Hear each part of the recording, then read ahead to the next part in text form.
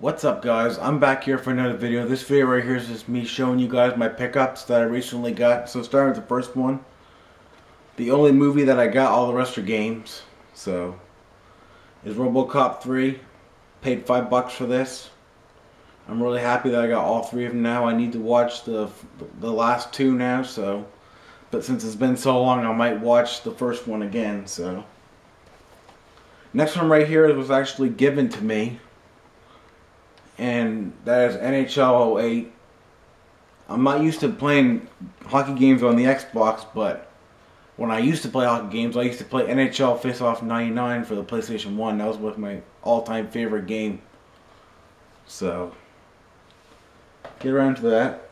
And the same night, I actually bought this from the same buddy for $10, Hitman.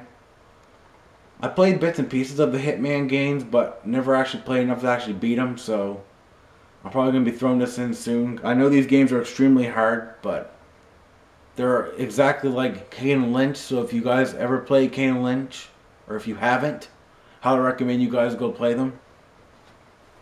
So, I beat the first Kane and Lynch, I just never beat the second one yet. But next one right here is one that a fellow YouTuber was always talking about, saying it was really, really good. His name's Ari Lewis 2011, and that is Kid Icarus Uprising. He always used to go on and on about this game, and when I got the 3DS, I seen it there. I said, I gotta pick it up, and I actually do like it. The only thing that I'm not that used to is like the controls. If any of you guys played this game, you'll know what I mean. But all in all, it's still an awesome game. I'm really having fun with it. And the last game that I got in the pickup, well, not the last, but this is the newest one that I picked up, is Phineas and Ferb Quest for Cool Stuff. I've been waiting for this game since last year to release because I really like the one that was for the PlayStation 3. If any of you guys ever played that one. Thanks to Steph to Death to talk about it in one of her videos, and then I went and got it and liked it, so pretty cool game. Next one right here is Rayman 3 3D. This is the main reason why I wanted a 3DS. This is one of the games, so after I just didn't see it for the longest time, and then when I bought my 3DS, I actually did find it, so haven't had time to throw that one in because I've been playing Phineas and Ferb. One that I got that I haven't even tried yet, and I might have to throw this in maybe tonight, and that is Pokemon Y.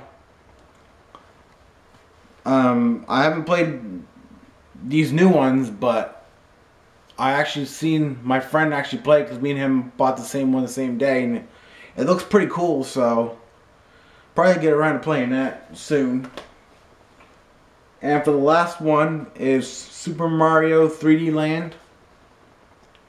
This game is really, really awesome. I really enjoy it. So, if any of you guys never played it, I highly recommend you guys go get it. But that's the end of my video.